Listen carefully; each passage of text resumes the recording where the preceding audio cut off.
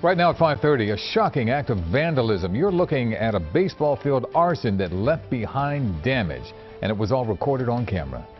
Eyewitness News reporter Kerri Corrado is in Blackwood with more on what happened. Kerri. Yuki, police say they have some really good leads in this case that they are looking into. The entire act was caught on camera. Wow, who would do this? Who would do this?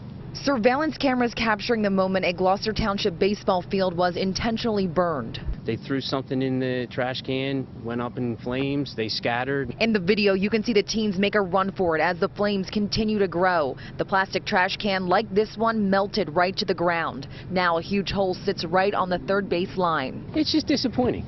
You know, I mean, to think that these fields are for the kids, the community to use, and then, you know, especially Field of Dreams. Kids play here with disabilities. Bill Fagan says the fields are not heavily used right now, so that will give them a chance to replace the turf and get the field back in shape for ball. Come down here, play soccer, throw the ball around, you know, have fun, don't light trash cans on fire.